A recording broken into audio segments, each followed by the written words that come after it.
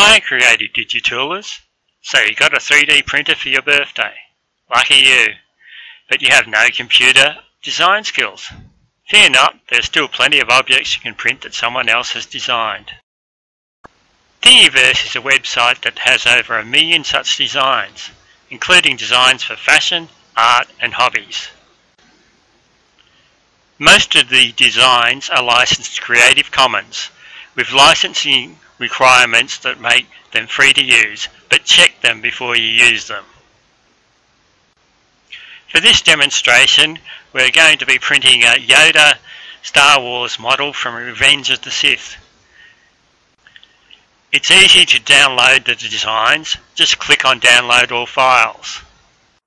Unzip the downloaded file, and then the STL file within that file needs to be converted to a G-code file that most 3D printers can use.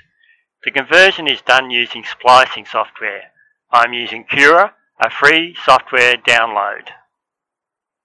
When you first open Cura, you need to select the 3D printer you are using. Once that is done, open the Yoda STL file.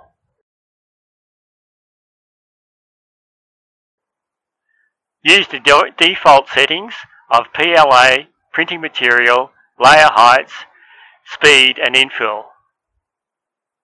The slicing begins automatically, and once completed, save the file onto an SD card. Plug the card into the printer, select the file and you're off.